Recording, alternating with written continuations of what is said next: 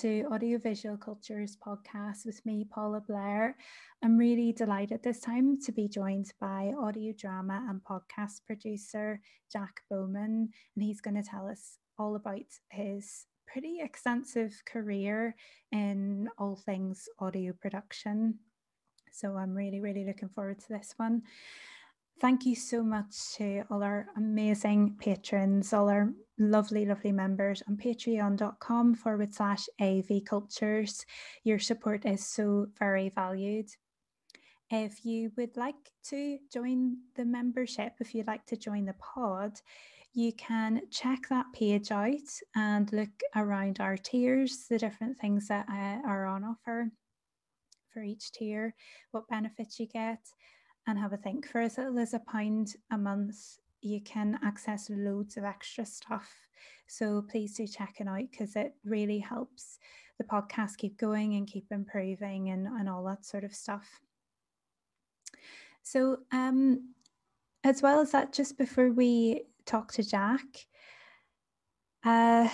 just thanks as well for everybody who's been engaging on social media, and even if you're not following but you find us and you're engaging somehow, hello and welcome. Please give us a follow. You can check us out on Facebook and Twitter as AV Cultures, or Instagram as AV Cultures Pod. And I'll be back at the end with some other ways of being part of the conversation, getting in touch, always looking for guests. Really happy to hear from people.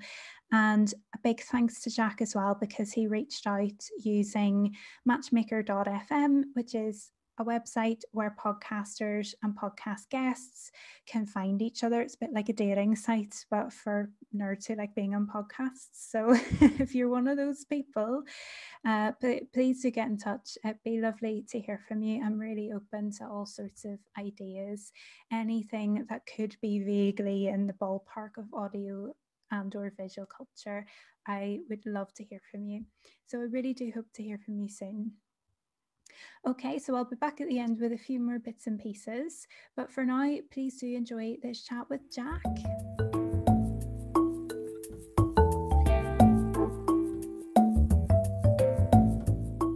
I'd really love to welcome audio drama and podcast producer Jack Bowman. Hello, Jack. How are you doing this evening? I'm really well, thank you. How are you doing? I'm fine, thanks. Yeah.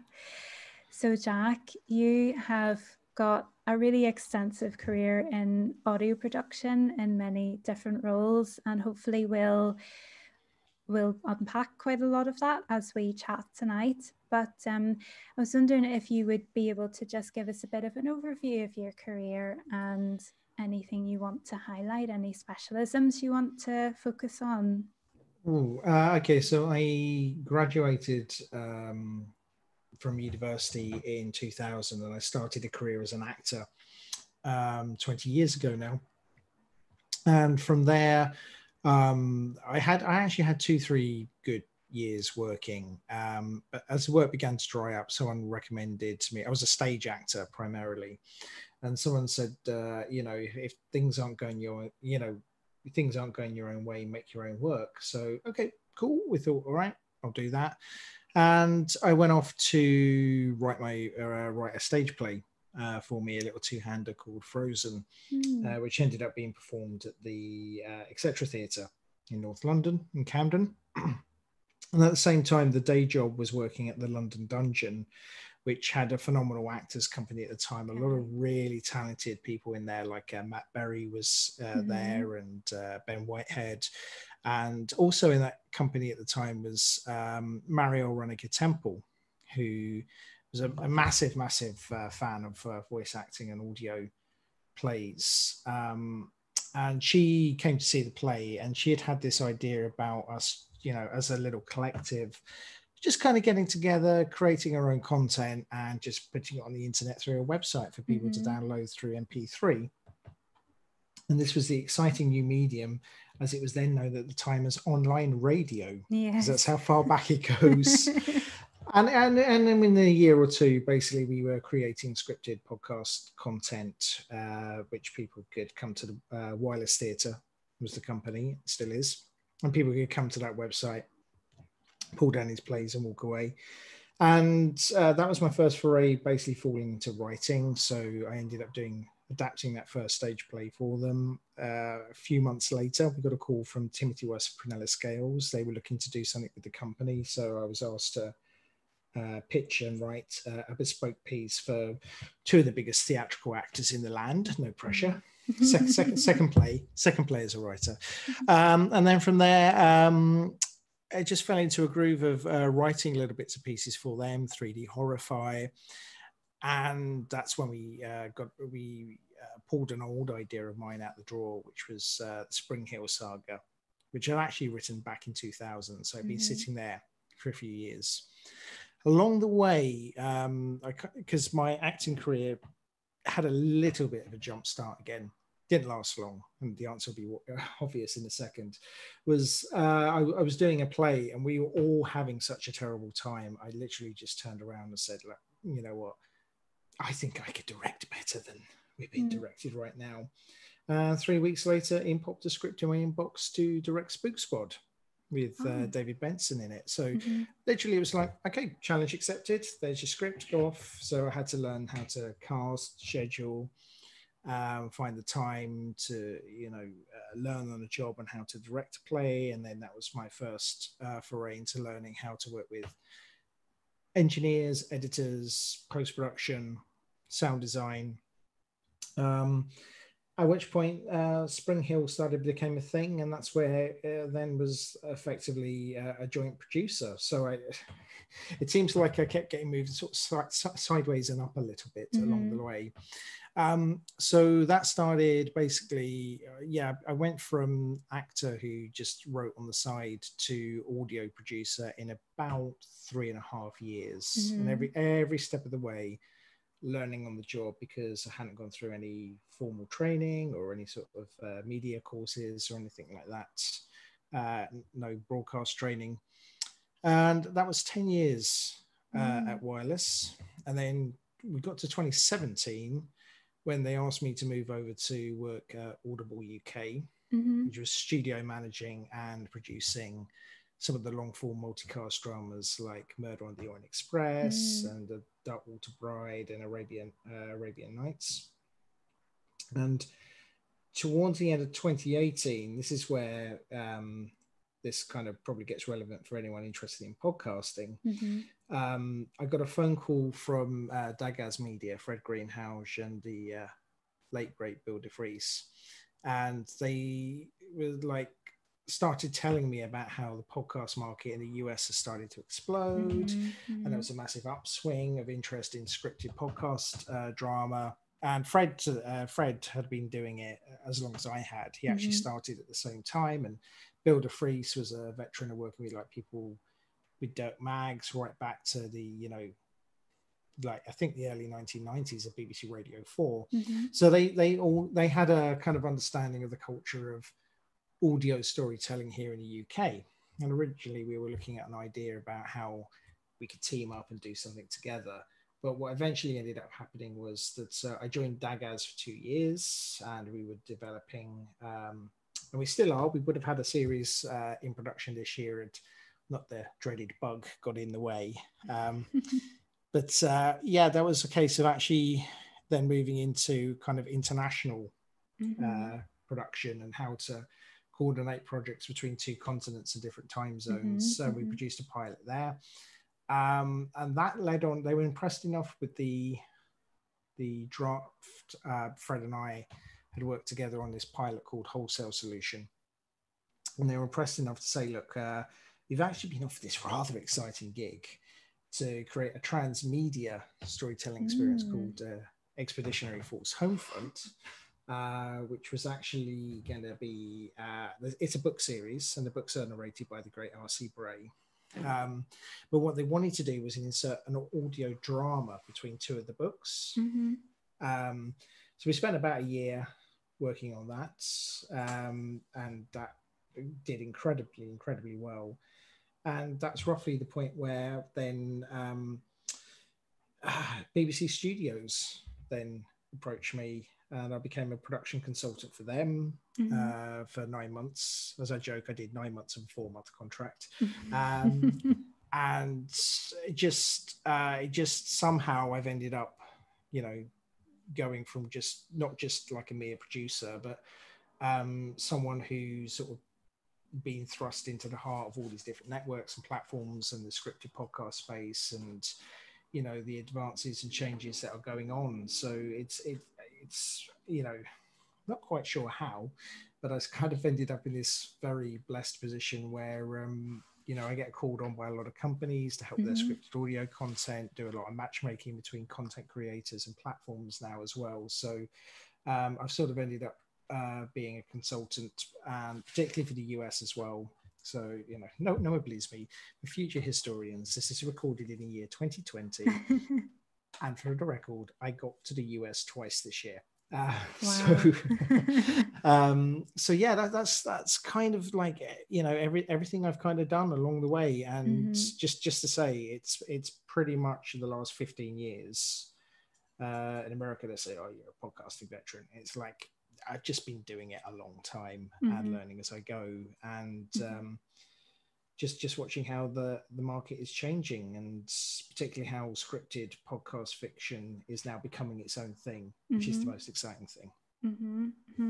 Thank you for that overview. That's brilliant, Jack.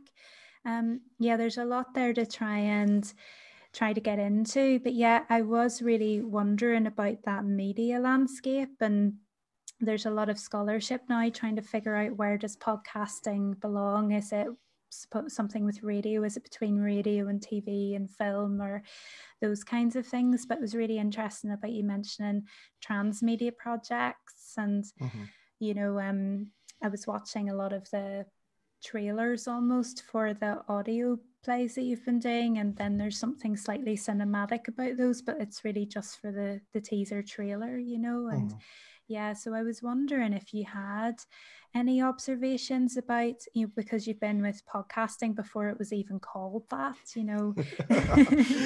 really from the start, what observations you had about the media itself. Is that the polite way of saying I'm old? Not at all. So so I think one of the things that we worked out quite early on, and I was quite passionate about, was because we initially had this label of online radio, and a lot of our media tradition in the UK in particular was because of BBC content. That has carried on, whereas in the US, kind of scripted, dramatized radio fell away at the end of the 1970s. Because of that association, that this kind of form of storytelling is the kind of thing you would hear on Radio 4, I think it has taken an awful long time for people to realize that podcasting is a different form of storytelling. It's not just a different form of delivery for the audio content. So I use an example that's if you were to put out a radio play, as a producer, you are desperate for one letter to come in to whether it be the BBC or CBC or whoever. And it's the listener who says, I was in a hurry, I drove to the supermarket, and I had to be in that store by 8 o'clock. I turned on the radio and I listened to that play, and I couldn't get out of the car until it was finished. We all know this story, right?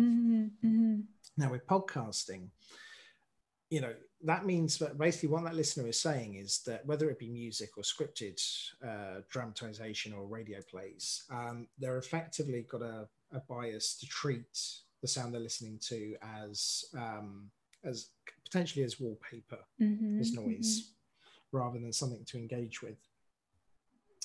The big difference with what scripted audio podcasting is that the second any listener picks your podcast, 99% of the time they're going to use a pair of headphones. They are challenging you to get into their ears and into that imagination of theirs. And that is where I think the last year or two you start to see people wake up and realize that it's not just a different delivery method, it's a different form of storytelling.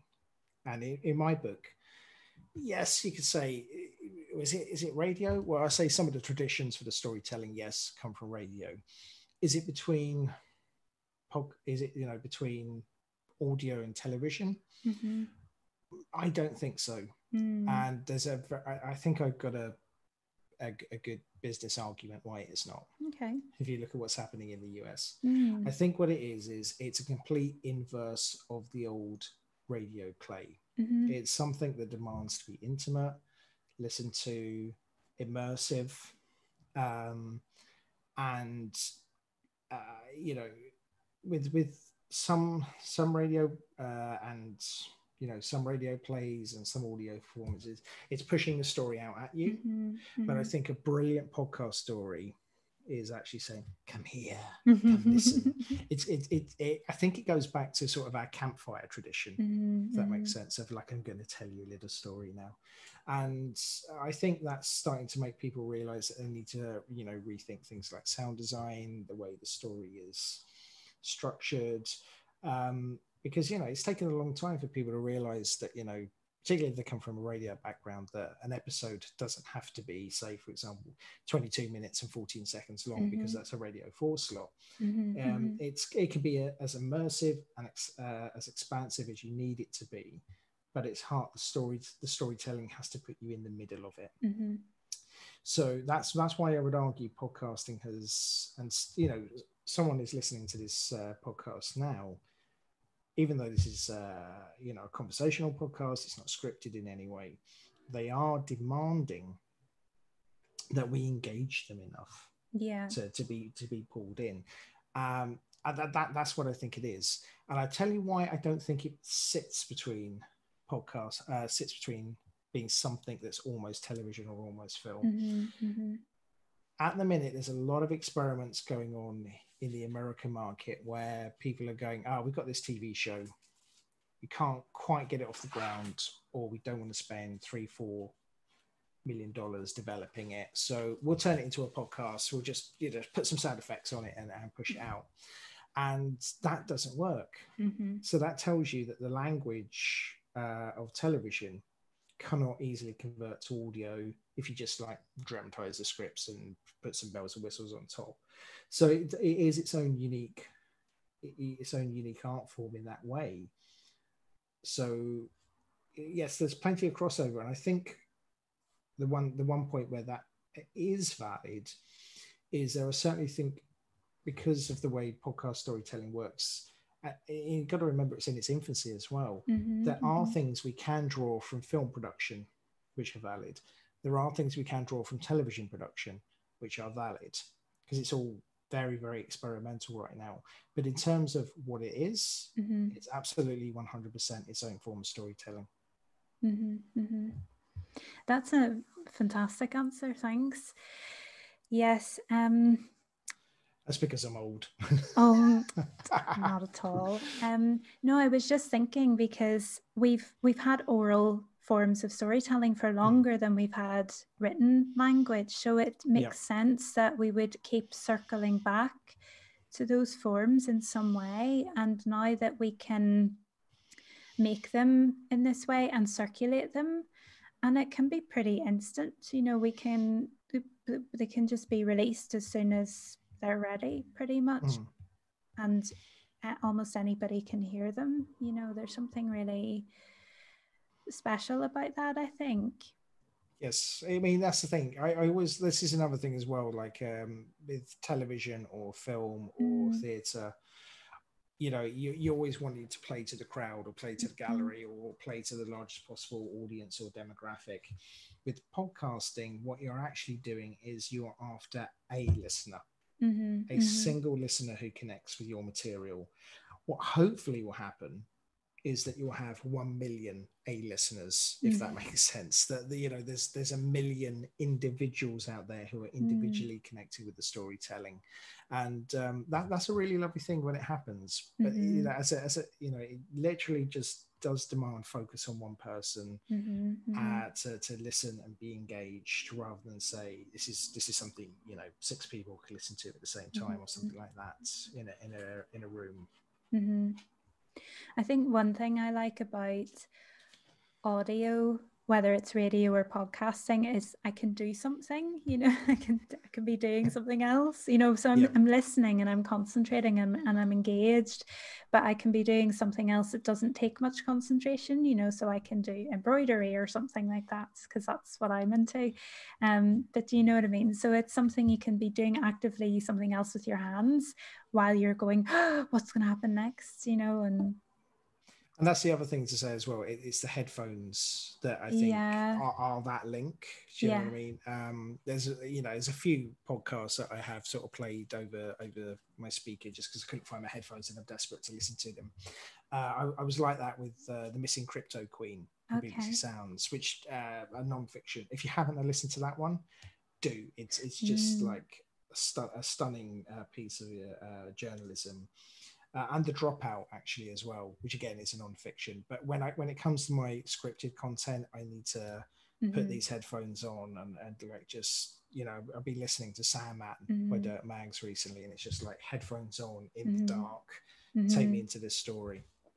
Because you can almost see it, the sounds and the sound design of it. I was listening to quite a few samples of work that you've been involved with on your website today, and I listened to the first episode of the Spring Heel saga, and you know, and yeah, it was the sounds of 1837 London were just making me see in my mind those things, you know, and almost smell it, you know, and it transports you, and your imagination actually opens up from just that one sense. All your other senses start kicking into action, which is really fascinating. It is, because like when we started Spring Hill, we were having a conversation just in the cafe before the first recording session. And this is where my tradition as a kid was like my dad played me the Jeff Wayward Worlds, and he played me Journey into Space, which is an old BBC classic. It was the last radio program in the UK to get higher audience figures than television. And I'd kind of been turned on to that kind of audio storytelling as a kid anyway. But along the way, I started to absorb the work of Dirt Mags, who basically he's been making, you know, podcast level drama since the 1990s. So he was years and years ahead of the curve in terms of the way he did sound design and telling stories and audio movies. And I remember just sitting there saying, I think we should try and Dirt Mags this. And we just went hell for leather. But what I find fascinating about your comment is that, you know, something like an audio movie like Spring Hill is incredibly layered. So there's, you know, it's not just one level of Atmos. Sometimes it can be 6 or 7. Then we have the dialogue and how that is all treated and edited and tightened and paced up to remove what I call, sort of traditional radio rhythm, which they don't normally pace up the actors' words or dialogue in a radio play, because it's kind of recorded, you know, as it is. It's almost recorded live and then treated afterwards. And that leads to what I call radio rhythm, where there's a line and then the next line and then the next line. And there's always a second of delay, because that's the actors working through the cans and that's the brain receiving what they're listening to.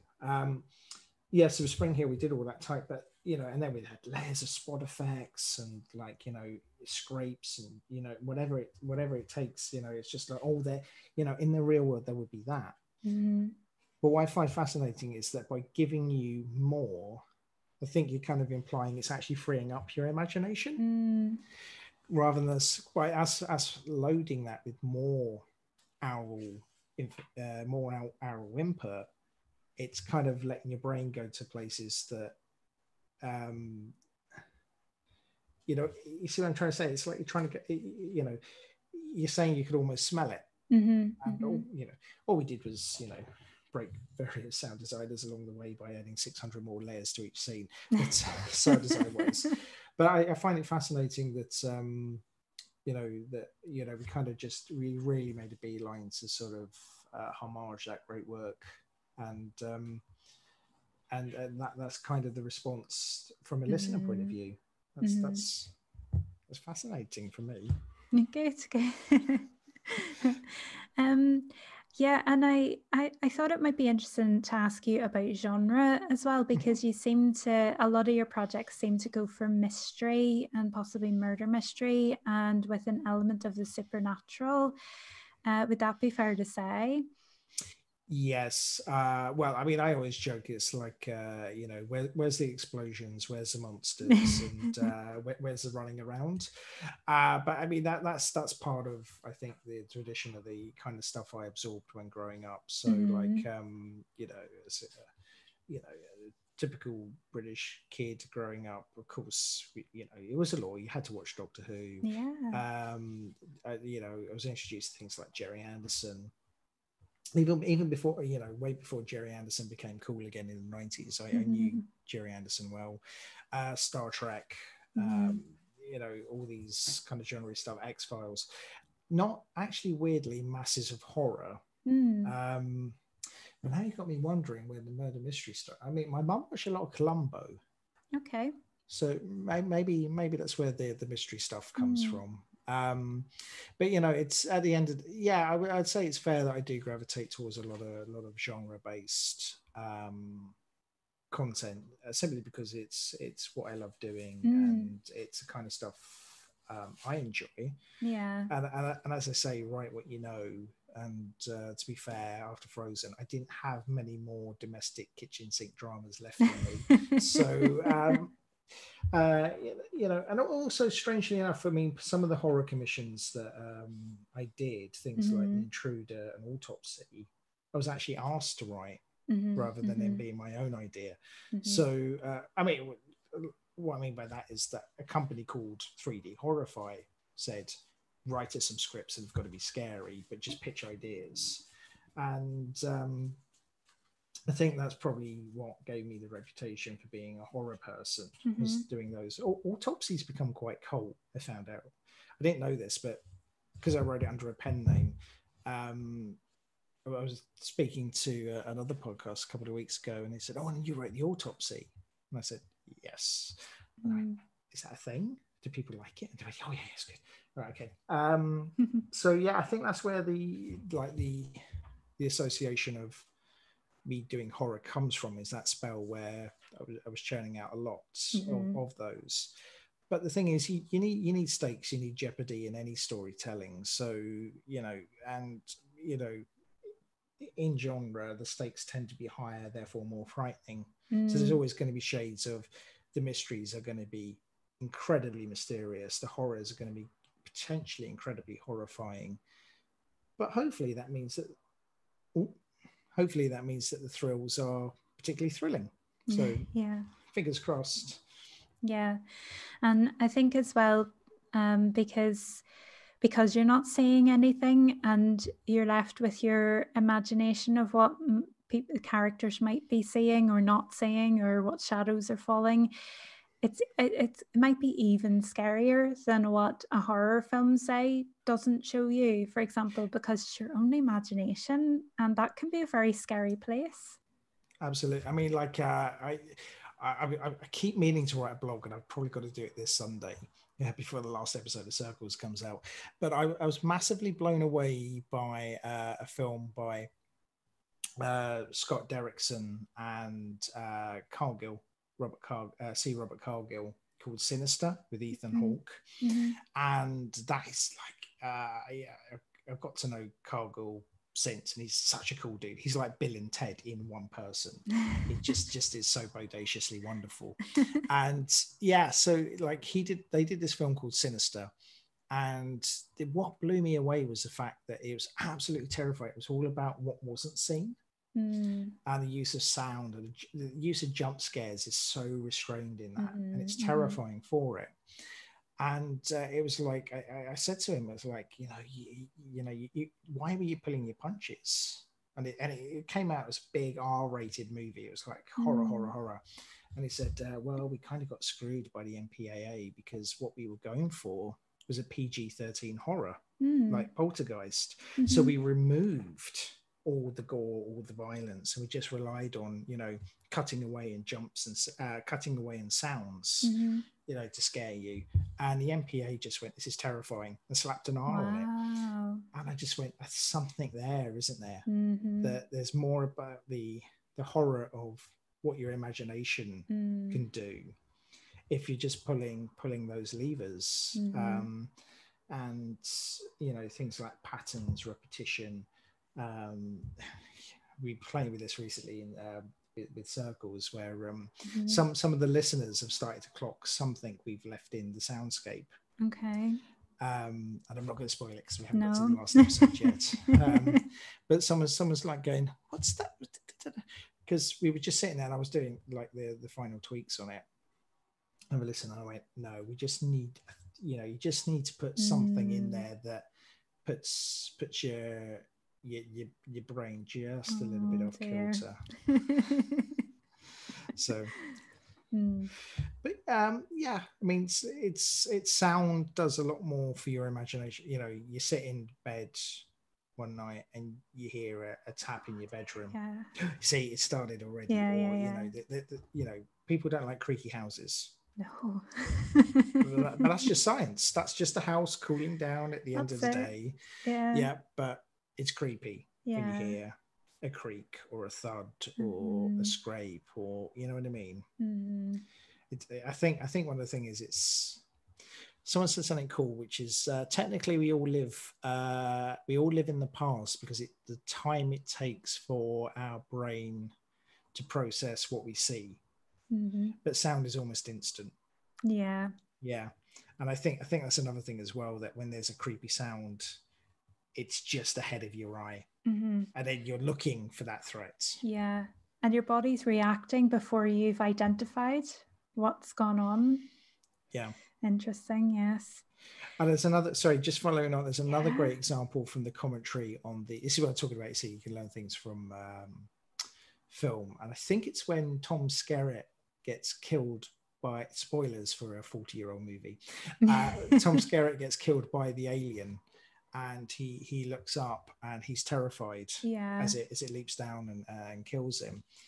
And he says, I played that wrong, because the first thing that happens when you see something terrifying is not to be scared, is that you're awed, because awe is your brain's default moment of, I've got no idea. Because you can have a winning lottery ticket, but you're not going to jump out of, awe is this zone you go into.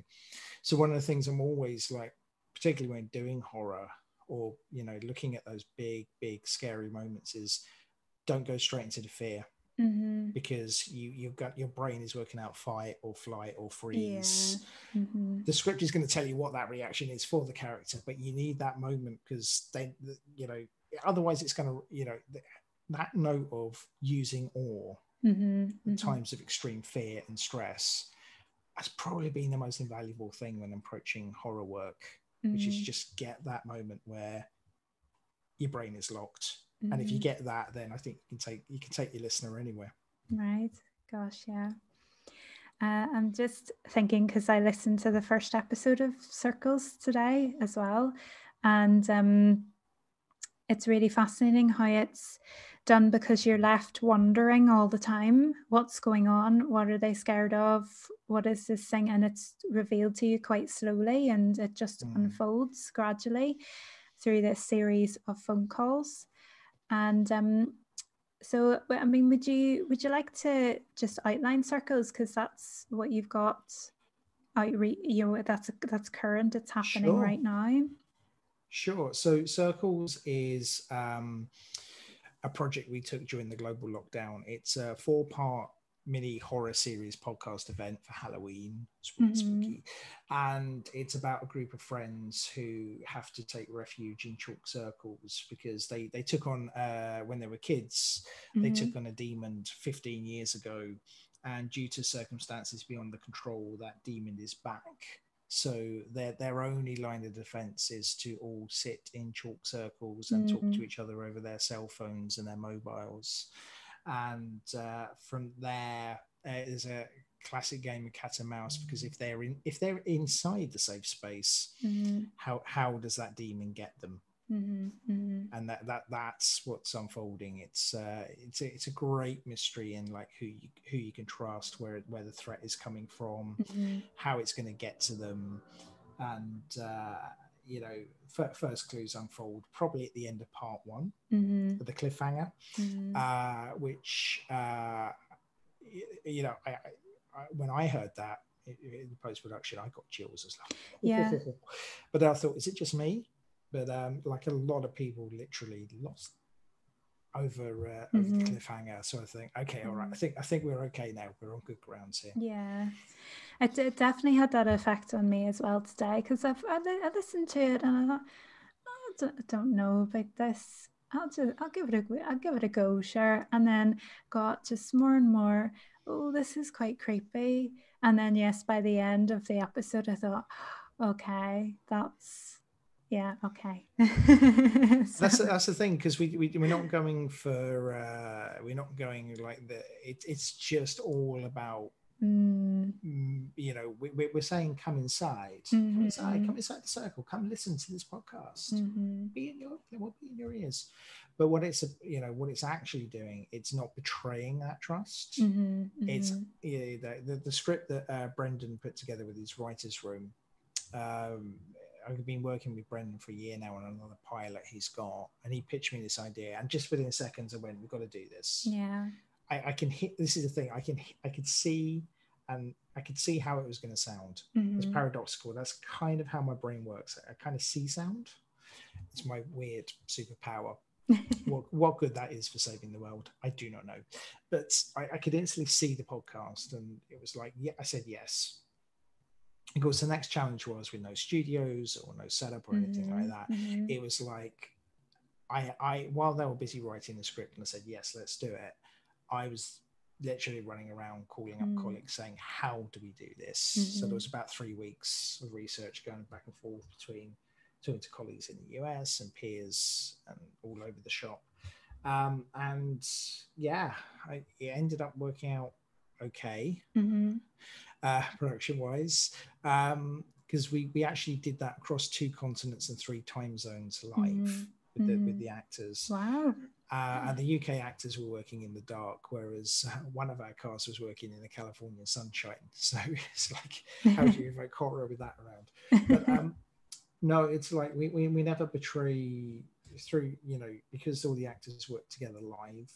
Yeah, you get that spontaneity, and that was actually very good for controlling that creepiness, because we could control the pace, we could just oscillate things, and that I think shows that we don't do anything cheap with it. We don't make it go all quiet and do a big jump scare or anything like that. We're absolutely relying on the performances and the realism which the cast give to unnerve you. And there was a lot of notes about awe as well. Sure. So, particularly the end of episode 1. Okay. Yeah, brilliant, great stuff. And so and I mean, it's maybe it's pretty on the nose just how relevant it is this year, because the strapline is stay safe, stay inside. And of course, there's a very big parallel with the messaging we've had in the UK about coronavirus of stay home, stay safe, and that kind of thing. So there's just this idea that if you stay in a particular confined space, it won't get you. So, but it might get you. So it's a scary thing. Yeah. that's the thing, because like this was like Brendan's artistic response to what was going on. It's really good. Yeah. And there's a lot of stay inside, stay safe, or stay in your circle. We're now using the phrase bubbles in the UK, bubbles, but stay in your bubble. Like Brendan was like, why can't I say circle? But point taken is that it's like this whole you're right, it's all about characters locking themselves in for safety, but they're not safe. So where does it go from there? That's it. Yeah, that's it. Great. And so it'd be If you're happy to, it'd be nice to then think about the Spring Heel saga as well, because I've got really into that now too. And so just for listeners, are you happy to just outline that story as well? Sure. Because that was when you co-wrote, wasn't it, under your Yes, pen name? yeah, with Robert Valentine. So originally I had that idea in 2000. This is a fun fact. I was given one of those great big books of the unexplained.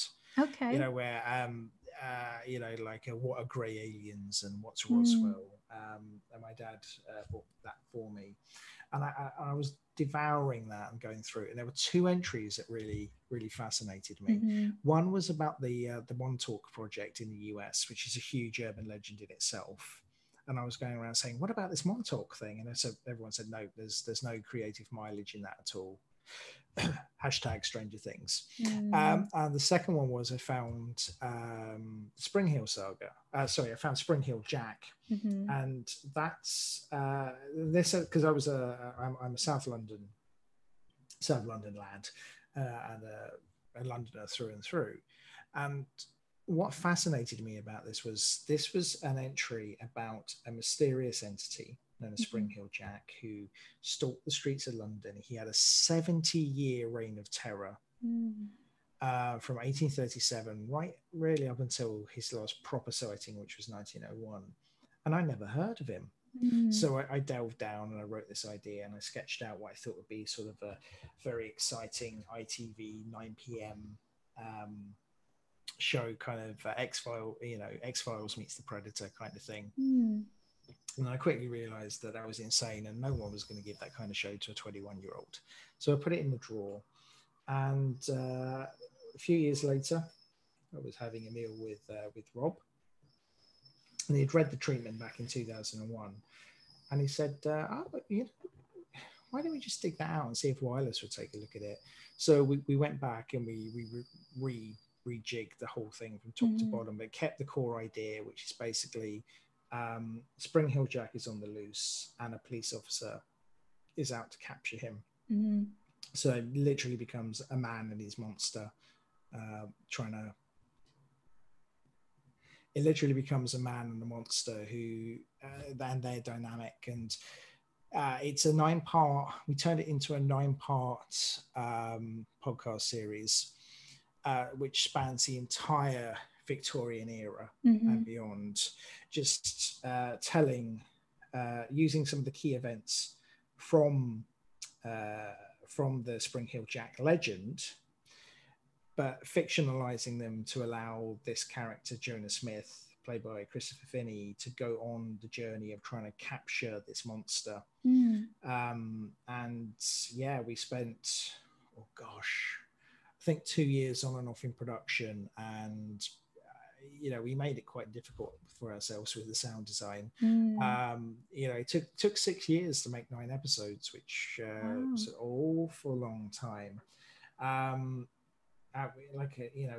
We could have made things easier for ourselves, but we wanted to stand by making it sort of all bells and whistles kind of audio movie experience. So we did that for 6 years on and off, and strangely enough, it actually broke into America, which was amazing. But the problem was the podcast market just wasn't it's not the beast that it is right now. I always joke that basically, if you can imagine there were 10 podcast listeners in the world, Spring Heel got to 8 of them. But the problem is that it's still only talking about it being a relatively small number of people. But I mean, it was reaching 50 countries worldwide, and people really actually latched on to enjoy it, and they were very, very tolerant of us taking a long time with the episodes. Bless them. And it was like a massive education in teaching me how to all the things I've talked about. That was the one that I think taught me the writing, the editing, the studio managing, the casting, the producing, the post-production, the file delivery, some really exciting and glamorous things, and some really dull and tedious things, and some really pointless, obvious things that people sometimes miss. And yeah, that when we came out of that, that sort of completed my journey from struggling actor to audio producer. Yeah. Okay. Great. Um, yeah, because the nice thing about that, actually, well, I suppose both of those dramas that we've been talking about is the range of accents in them, but particularly in Spring Heel Saga, because you've got a range across the London accents, and it's just you, and again, you can almost see what kind of clothes people would have been wearing because of how their voices sound. You know, whether they're very high class or they're working class, and all sorts of stuff. And those things going to have to be decided in advance, because people like either their jaws drop or they cry for me when we say by the time we got to the end of series 3, I think we'd used 65 actors across 9 episodes. No, they're never doing that again. That said, he was in the studio doing the 74 actor piece today. But it's 11 episodes, so that's okay. No, so like what you have to be very, very clear and very particular and making sure it's keeping within period. And, you know, there are obviously certain characters like Lord Wayland, played by Julian Glover, who are very, you know, he hit Game of Thrones just, wait, I'm not saying we helped get cast in Game of Thrones, but it was just before he did Game of Thrones. But, you know, he plays that high status aloofness so well. And it's not necessarily just about accent, it's also about the attitude you're bringing. So you've got Smith, our hero, and his police partner Hooks is also Cockney, but they have very different attitudes, and that's reflected. So they're not just two Cockneys bouncing off each other, sounding like a East End gangster movie. They've all got individual, you know, quirks and mannerisms within their personalities, which help the voice. And the second thing I think we learned very early on, which was really useful, was you have lots of supporting roles that are literally 1 or 2 lines and they come on and they come off. And it's one of the best pieces of advice I think I'd pass on if there are any actors listening. If you get a line that's 2-3 parts long, just work out what their job is, work out an archetype and go with that. Have you listened to episode 3? Not yet, no. Okay, that's fine.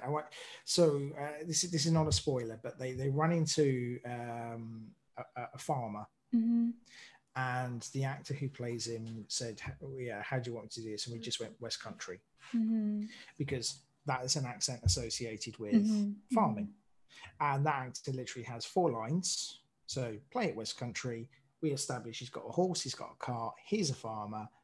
They're in farmland. He does West Country. Does it make any sense that there's a West Country farmer in South London before it was a metropolis? Probably not. But the thing is, it's that shortcut just to get through that moment. So it's about sometimes making some clever choices, that you're going for the type of character rather than the accent is for differentiation, if that makes sense. Sure. When I talk to drama students, I always say, like when you put your reels together, I'll go through a big long list of things I want, and at the end of it, I'll say, and what's the one thing I haven't mentioned?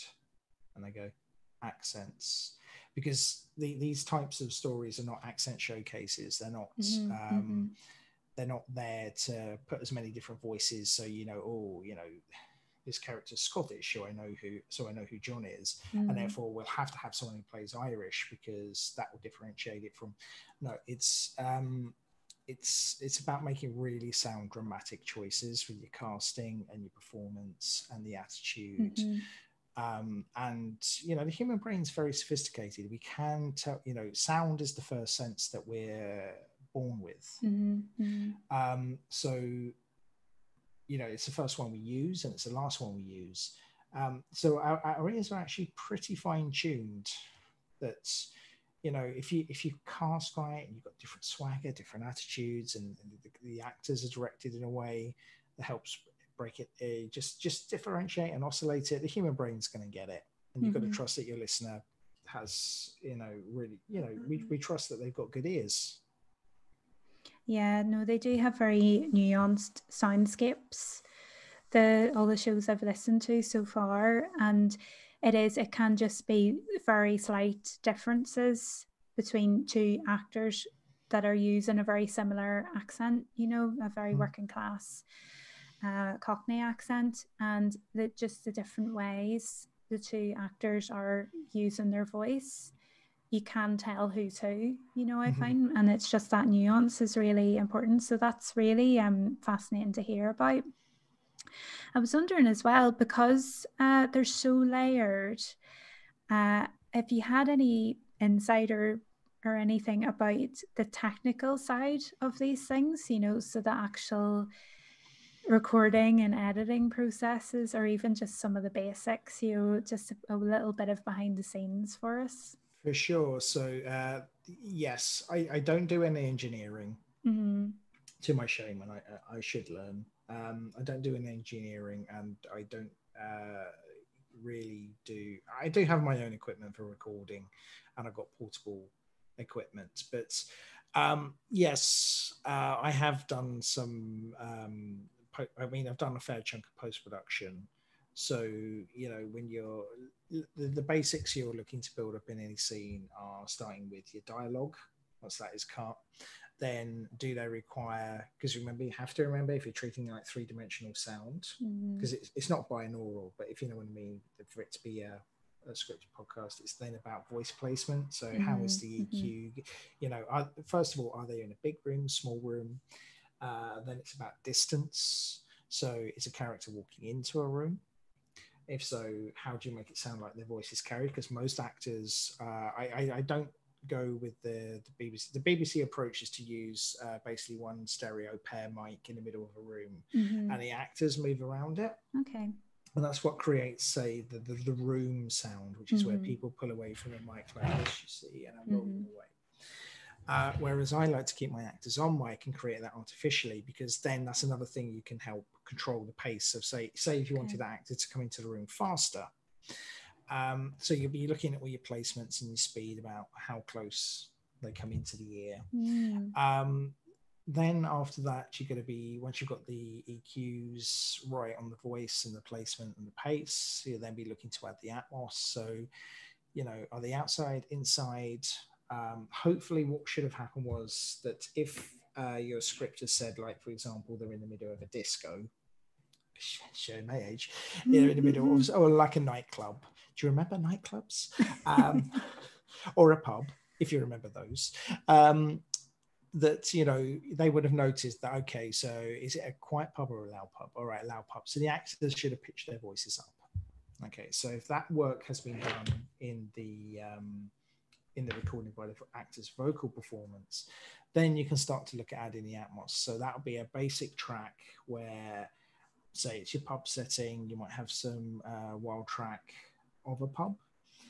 If you're listening to this and you want to start and experimenting with it, there's a great website called Free Sound, which literally gives away sound. So it's got tens of thousands, if not more, sound samples and atmoses and stuff like that, which you can you can pull down. You pull down your tracks and have a little play with them. So you mix in your Atmos, which is your general layer of sound, and then next thing is, do you require spot effects? So we're in a pub, so maybe we have a pint or a wine glass, and the wine glass is going up and down and we're drinking it. Again, the drinking side of the performance, the slurping, because everything is enhanced in audio, isn't it?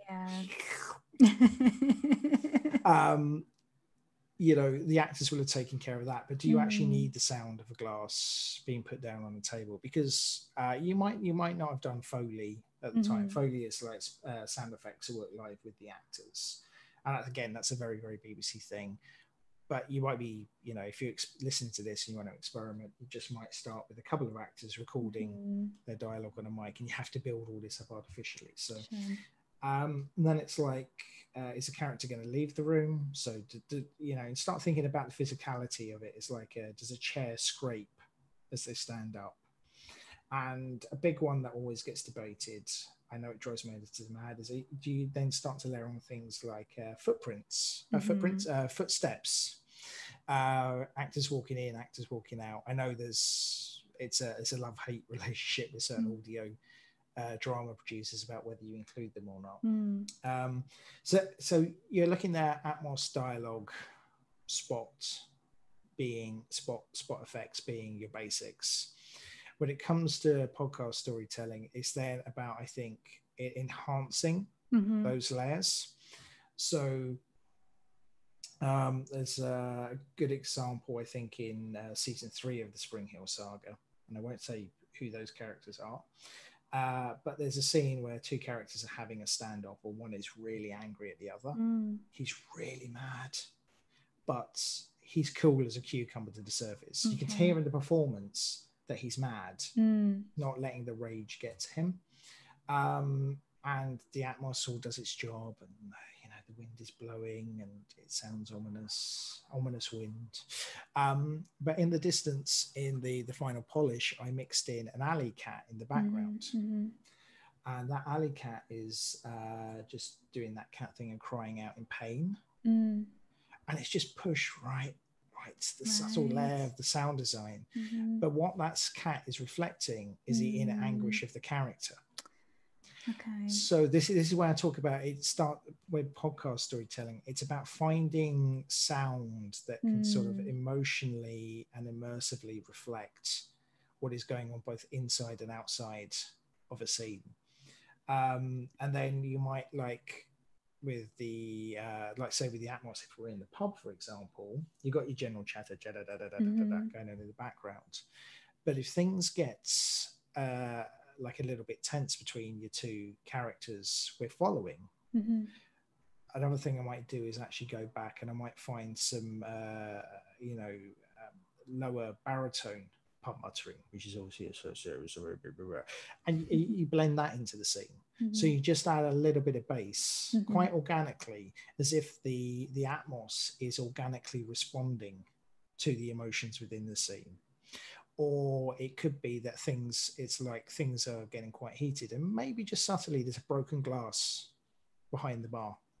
Someone drops a glass, and you're using that. I mean, it's like finding ways to do that, but not say oh, this is an ominous moment. Oh, there's a thunderstorm in the background over there. Yeah, you can find little. This is where I say little paint strokes like this.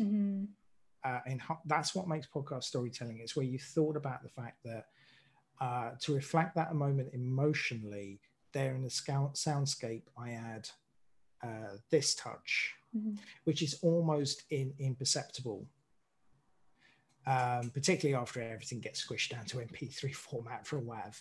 But something like those little touches there, where you're building a living organic universe around your characters that is serving the story, and it's serving the needs and wants of the characters and the needs and the wants of the listener at the same time. And that's where the path to madness lies, because then when you get to that level, it's like, okay, so right, what if that character was playing with a beer mat and you're adding the tapping of the beer mat? Oh, okay, maybe they have a packet of peanuts now. Okay. You see what I mean? And you because the what will start to happen is once anyone, if you're going down this path, this you start to immerse yourself, and the better the sound design gets and the more specific, the more inspiration begins to open up. That hang on, do I need someone calling time at the background, or do I need someone getting angry with the jukebox and giving it a slap? It can get insane. But when you're looking at that, you're probably potentially looking at something that's going to have around 30 to 35 layers of sound, which you'll be probably running through. If you can't afford something like Pro Tools or Sadie, you might be doing on Audacity or Reaper. And that's all perfectly valid. The choice of a DAW is always personal. It's what people like and with what they can get on with. As long as you're always bouncing to WAV at the end, most DAWs are fine. Some of them, if you bounce that file straight to MP3, like Audacity, can go a bit squiffy. So always bounce to WAV, and it's the format you want as well. So you'll be building these layers, and then get a decent pair of headphones, like Sennheiser or something like that you're listening in. You're listening for things like artifacts on the track, those little clicks, those little dots you suddenly see that can just destroy your sound quality in a split second.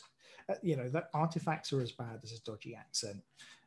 They instantly throw you out. So trying to keep that sound as clean as possible.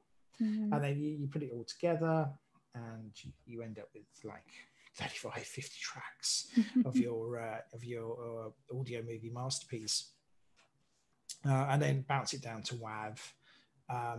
Always be editing in mono as well, unless you have a particular reason. And this is another thing to do as well with the immersiveness of it, is that you can always be playing with stereo.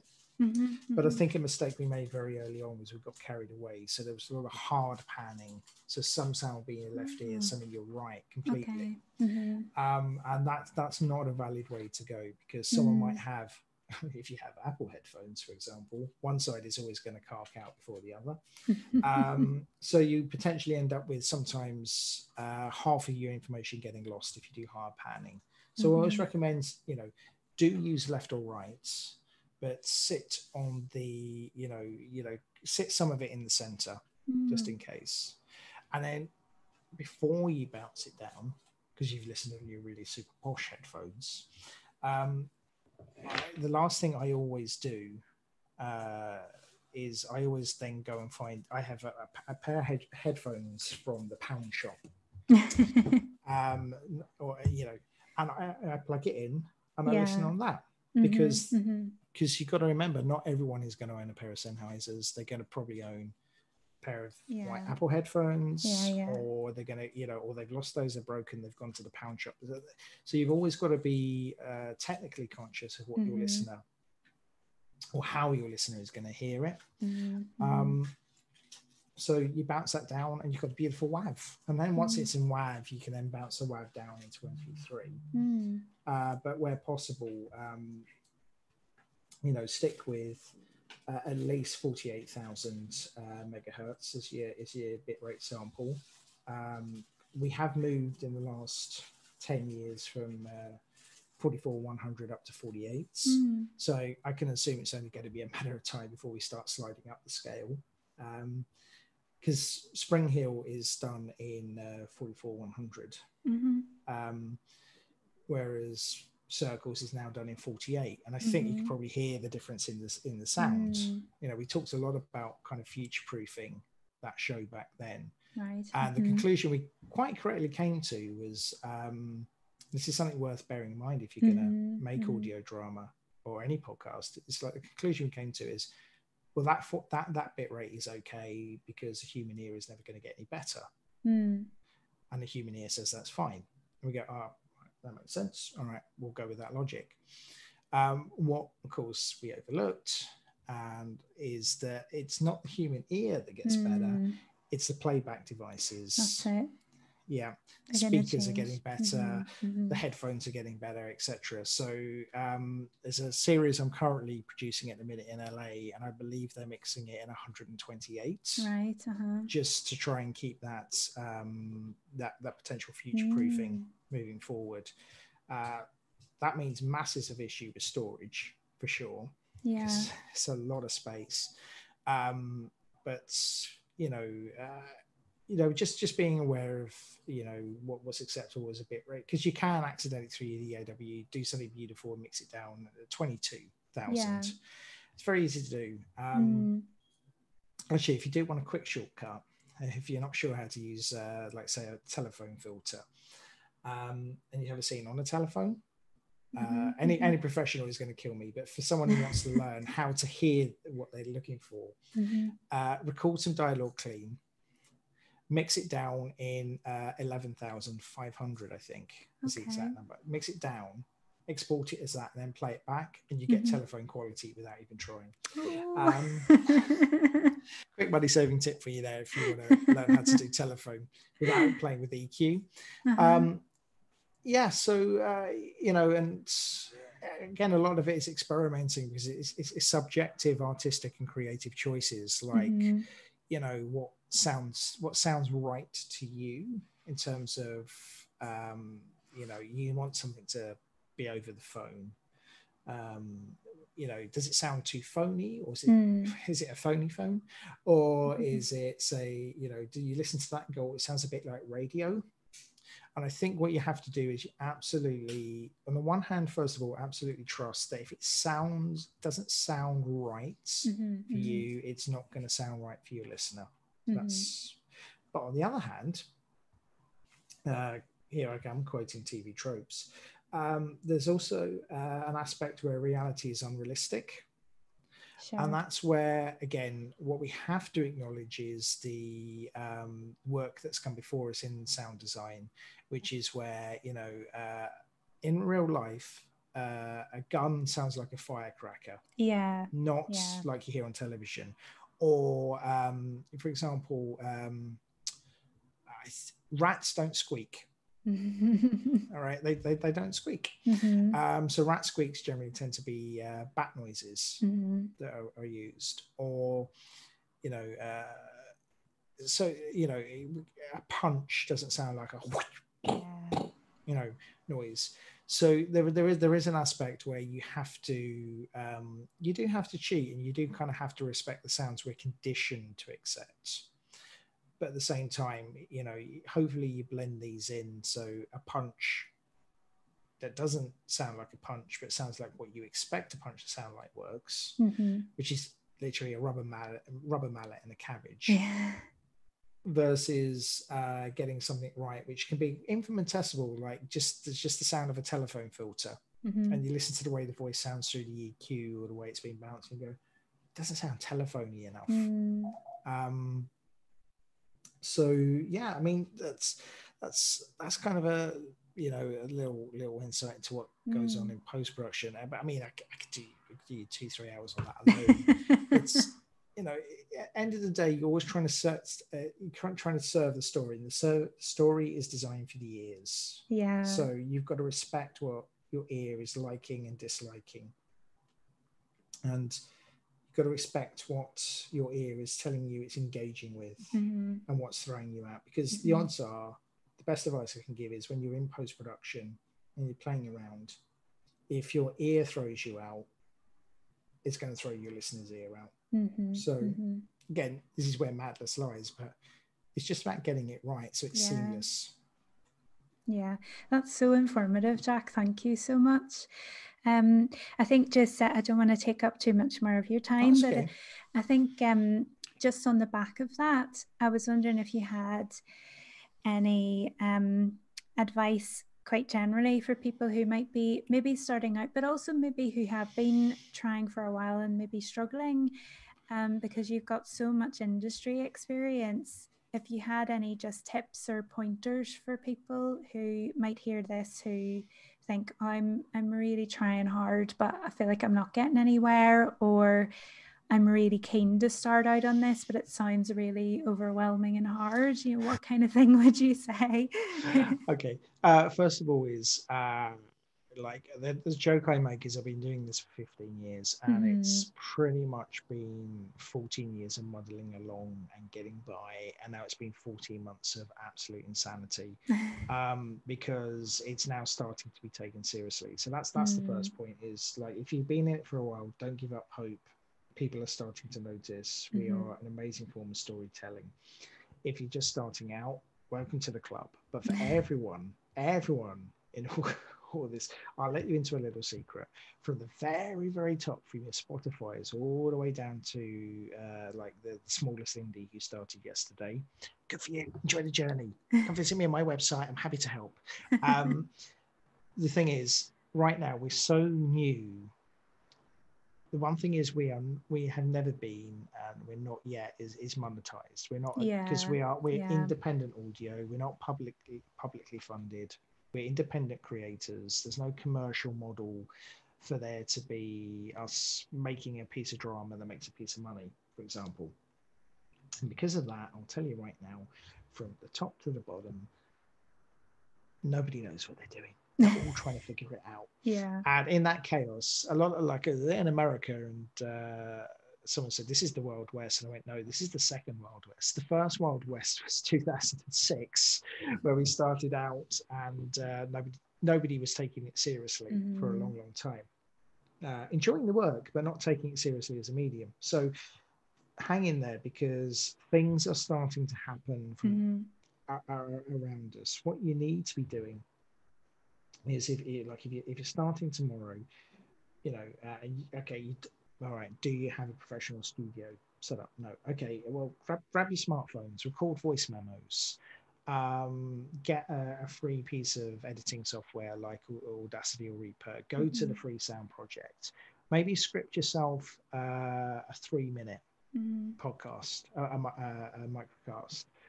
Maybe it's 7 minutes long, but start small. Just give yourself 7 minutes because the thing is, there isn't at the minute any sort of training course to teach you how to do these things. There are sort of several unique elements that get taught in isolation at various colleges and universities, but a lot of the people in the field are self-taught. So write yourself a little script. You can probably find one on at least 10 podcasts in your favorite genre or your favorite topic to have a listen to, and start breaking down when you're listening to it, what you like about it, what you don't like about it. One thing I love, and again it's a love-hate thing for me recommending this, is a book by Blake Snyder called Save the Cat. Okay. And basically what he did is simplified storytelling. So you've got the which is on my shelf, the seven basic plots, which is like considered the holy grail of story and plotting and writing. But Save the Cat just condenses it down and makes it a really light read, and changes the tropes around to make them modernize them and make them more relatable.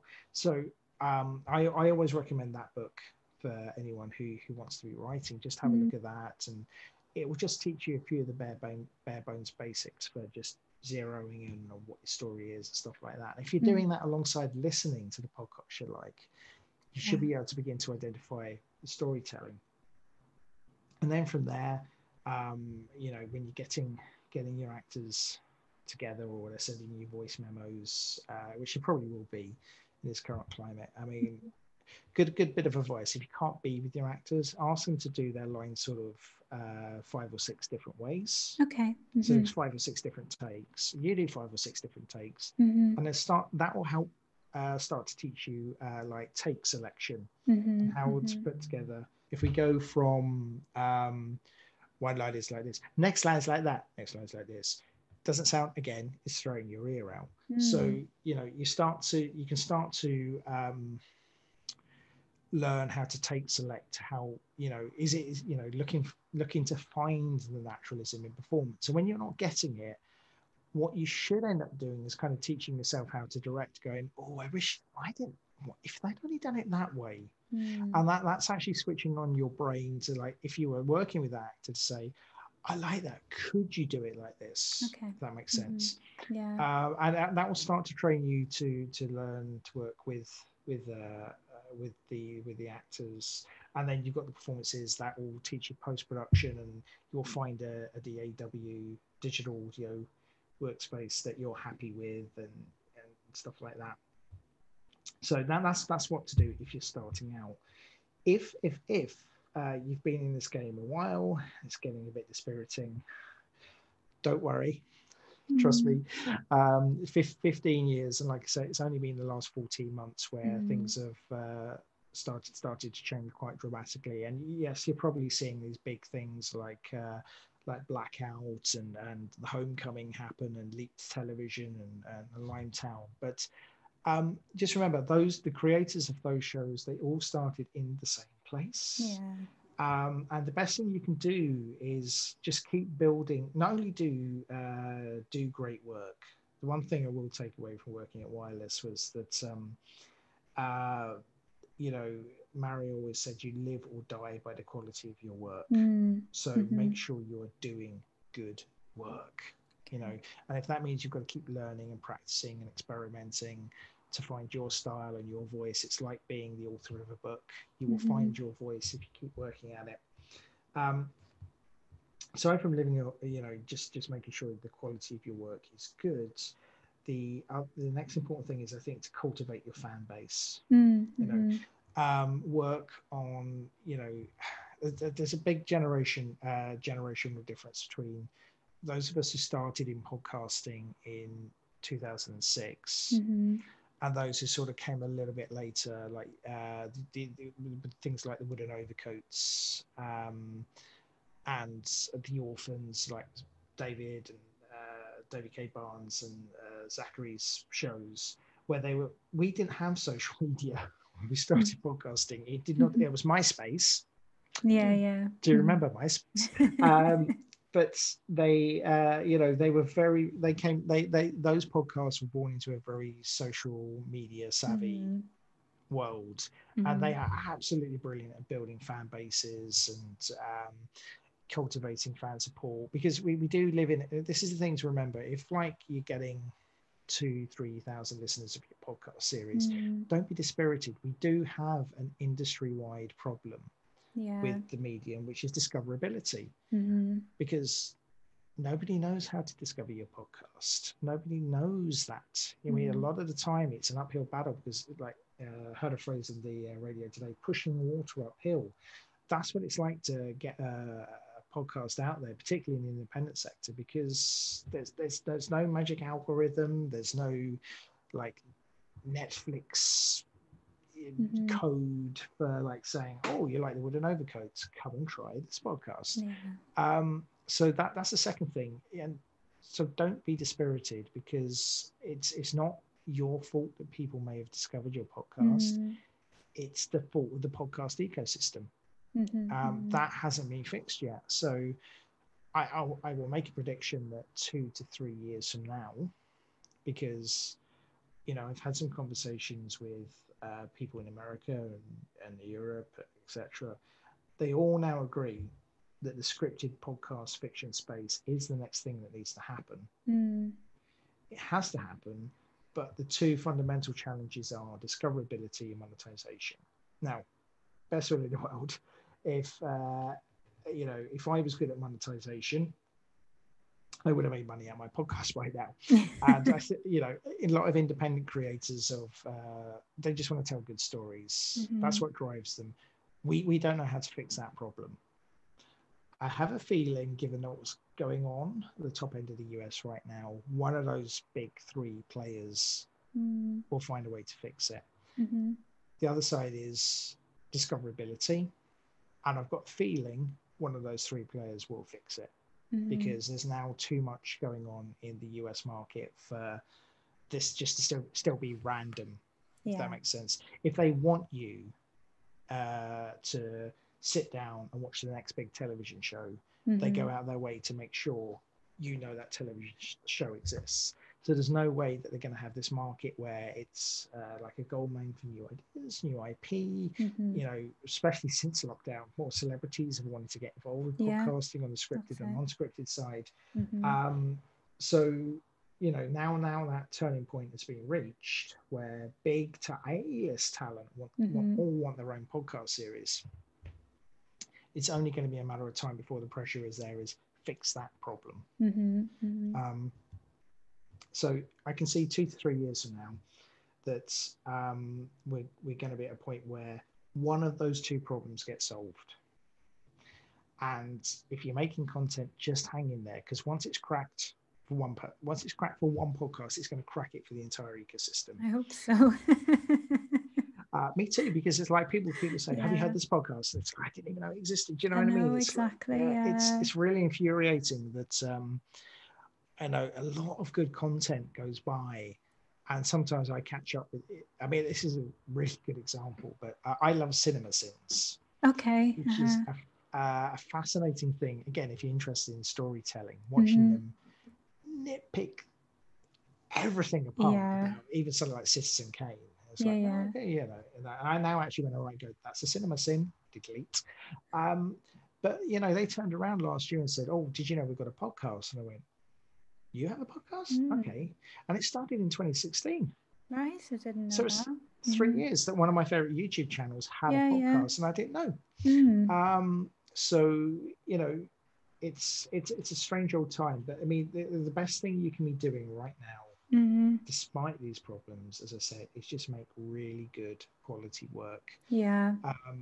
Because that is the thing, you know, there's, you know, if you were like an indie film director and you made a hit low budget movie, Mm-hmm. let's take Scott Derrickson, for example, with Sinister.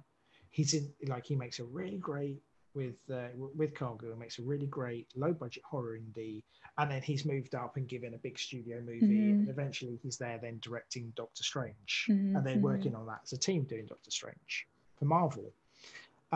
So you can see there's a logical progression there. Mm-hmm. The thing with scripted podcasting storytelling is all you can do at this stage is literally just make sure your last podcast series is high quality work, Mm-hmm. because it's not necessarily about being commercial hit, mass audience, etc. like that.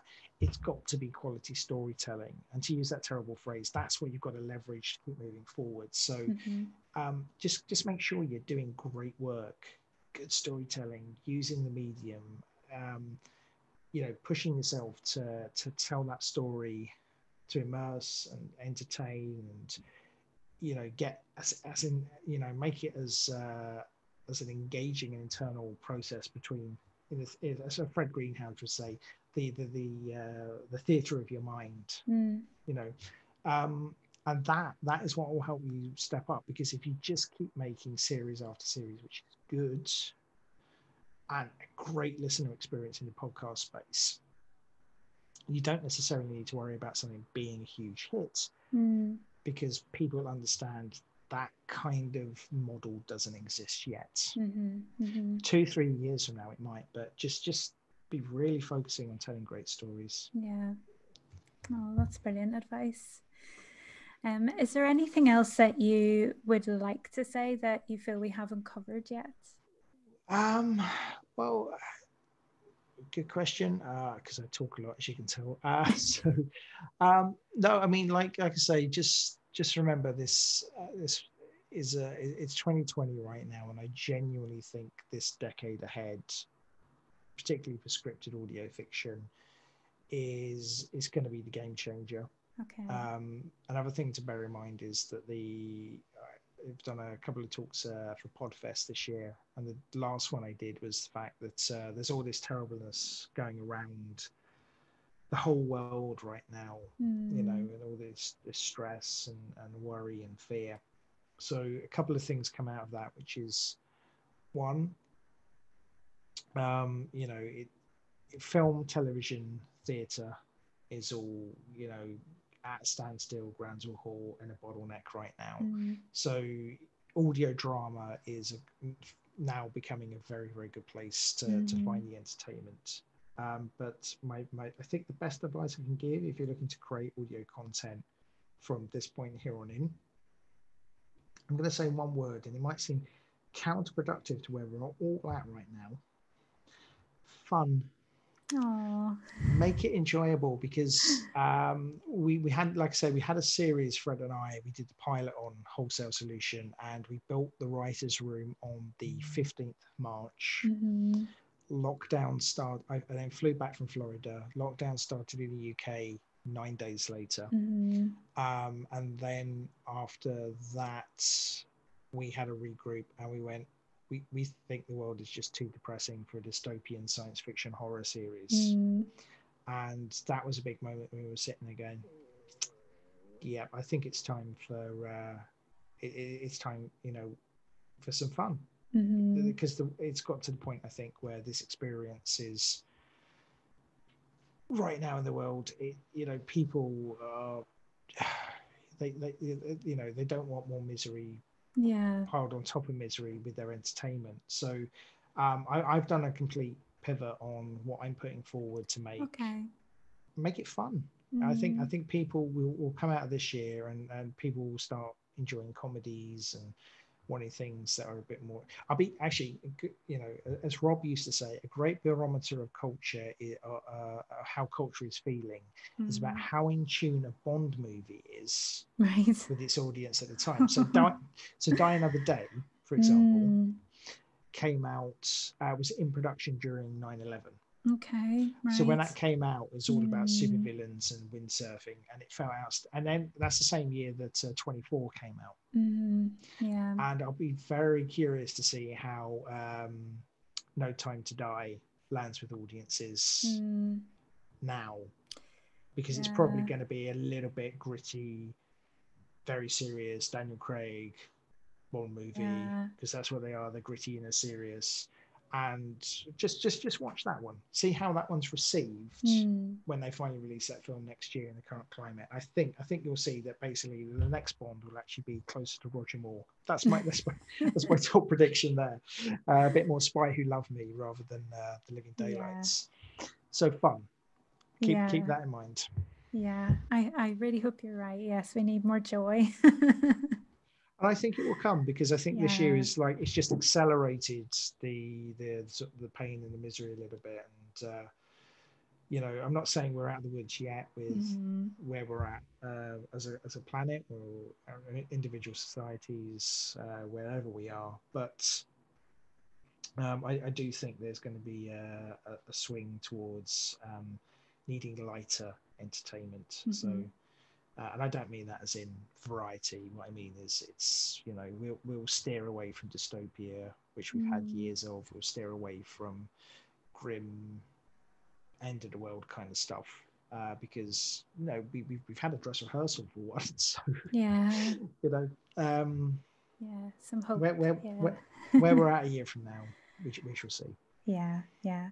Well, it's been an absolute pleasure, Jack. Thank you so very much. No worries. Yeah. It's been lovely to talk. And just one last thing to say: if anyone is Mm-hmm. interested in following up, you can go to my website. There's a Yeah. contact form. I'm always happy to give advice to anyone who's looking at the scripted podcast sector.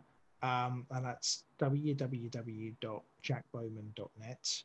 Brilliant. And go to the contact form, and that goes straight to me. Ignore the thing about agents; it does come to me. It's just, Mm. if someone says we work, I send it on. But yes, if anyone's looking for advice or guidance or any help, more than happy to just have a conversation. And the more people we get into audio fiction in the podcasting space, the better. I So know. hey, let's make that happen. Yeah. And it is a friendly bunch as well. I think we all like to Mm. try and help each other because we're all struggling a bit, no matter where in the strata you are. We're all trying to, I feel like we're all trying to pull each other up. So, Absolutely, because like yeah. there's a friend of Bill DeFries came over to the UK, Joe Dooley, and he said to me, "Rising tide lifts all boats." Yes. That is absolutely true, and that plays into the fact, if you look at the work, say, that Ella Watts has been doing for the last Mm. 2 years, and like getting the community sort of mobilized, and that's a nice thing to remember as well. Mm. That yes, people are, you know, we're an industry, but we're still quite at that community level. And I've been talking to various networks and commissioners, and quite a few of them have sort of said on the QT, it's like, Mm-hmm. look, you know what, we've got to figure this out because we love it, and I don't care if we're a rival to that network, but Mm-hmm. you know, we can actually just sort of softly ally for 5 or 6 years, and then, you know, Yeah. once it's all fixed, then we can be bloodthirsty and outright rivals. And you've got to think about it: if the networks are thinking about it at that level, Yeah. then we absolutely should be reflecting that as a community That's it. of podcast creatives. And we do have to look out for each other, because, like I say, it can feel, trust me, I know that for many years you throw podcasts out and you wouldn't even know if it connected with an audience. Mm-hmm. We didn't know if Spring Hill was connecting for people for a long with people for a long time. So, Yeah. you know, just, you know, that's the other thing. It can feel quite lonely, but you know, we're fast becoming a community. We're fast, you know, organized, you know, and that community is now becoming global, which is lovely. So the get-togethers that I missed it. There was a monthly get-together Ella used to organize in South London. You know, I miss that physical community, but we're all still there. We're all still at a touch of a button. So you know, stick together, keep an eye on each other's backs, and do great work and help each other. Brilliant. That's lovely. It's the perfect place to leave it. So thank you so much. And another thing. Oh, brilliant. So you mentioned your website. Do you have any socials or anything you want to just point people towards? Yeah, sure. I'm on LinkedIn. You can find me there. I'm on Twitter @RealJackBowman. And if you're interested in listening to Circles, you can find that on Twitter, which is Here Circles. It's on Instagram as well. That's where social media left me behind. Insta what now? Instagram, it's Here Circles. Twitter, it's Here Circles. And if you want to find that on Facebook, it's Circles Podcast. Okay. It's highly recommended. Thank you. Thanks very much. Yeah. And series finale this Sunday. Yes. So, yes. Brilliant. Okay. Thank you, Jack. That's great. No worries. Thank you very much.